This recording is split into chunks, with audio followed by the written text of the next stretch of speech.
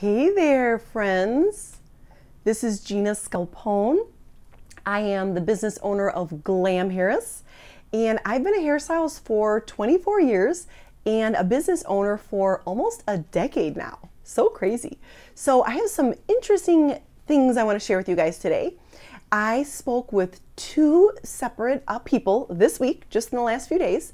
One was a hairstylist, one was not a hairstylist at all. Both of them business owners, service-based business owners, and they were talking about not feeling motivated and not having any momentum.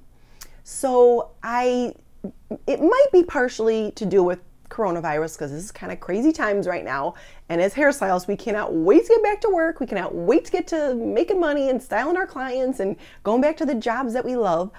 But I feel like both of these instances this week really didn't have much to do with the coronavirus. So I just want to share some tips and tricks with you guys and hopefully help you feel more motivated if you're not feeling motivated or if you've lost your momentum. So, are you feeling motivated? Have you lost your momentum?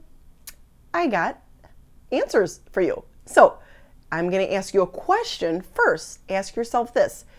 Do you have specific goals? If you're feeling not motivated, if you're not feeling you have no momentum going on in your business, do you have specific goals? I'm talking Q2 goals, Q3 goals, not 5 years down the road, not even at the end of the year. I'm talking shorter, bite-sized goals, monthly goals at the end of May, at the end of June, at the end of July, weekly goals, quarterly goals, because I feel like there's a strong correlation. If you have those goals set, you have momentum. You want to get out of bed and you want to jump up and get your things done. You want to run your business.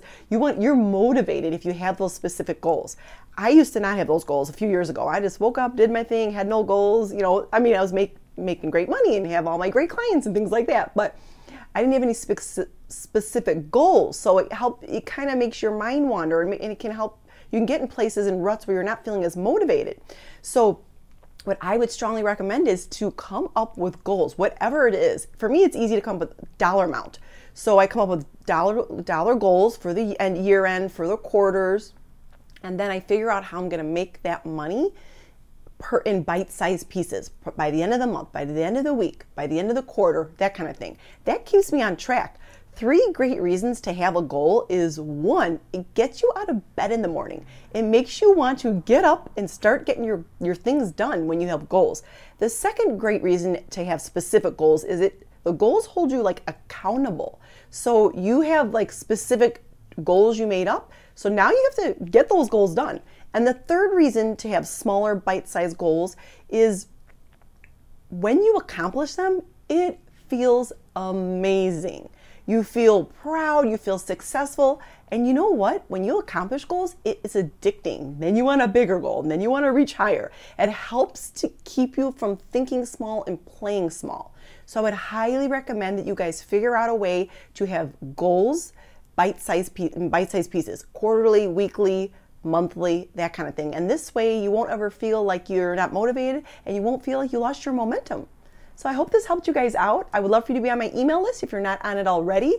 I always share business tips, tricks, and strategies every week in my emails. You can go to glamharris.com/mindset to sign up for my weekly emails, or you can just direct message me and let me know you want to be on my weekly email list, and I will get your email that way. Thanks so much for watching. Have a great night. Bye.